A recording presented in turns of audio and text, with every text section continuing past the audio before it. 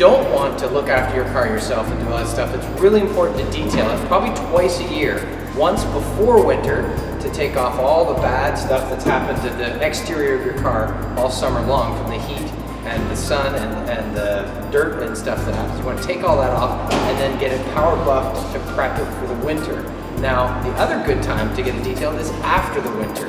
Once again, clean off all that salt, all that terrible stuff that's happened to your car over the winter with the freezing and the thawing, and get it all set and ready for the spring. So twice a year, if you can take your car in for detailing, that's a really good idea. Most detailing will run from $100 to $200, but sometimes they can just do a power buff just to do the exterior part of your car for $50, $60. Great thing, really important to the longevity of your car's paint and protection.